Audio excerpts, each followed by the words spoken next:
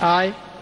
I, Harsimrat Kaur Badal, do swear in the name of God that I will bear true faith and allegiance to the Constitution of India, as by law established, that I will uphold the sovereignty and the integrity of India, that I will faithfully and conscientiously discharge my duties as a Minister for the Union, and that I will do the right to all manner of people in accordance with the Constitution and the law, without fear or favor, affection or ill will.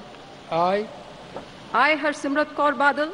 do swear in the name of God that I will not directly or indirectly communicate or reveal to any person or persons any matter which shall be brought under my consideration or shall become known to me as a Minister for the Union, except as may be required for the due discharge of my duties as such Minister. congratulations.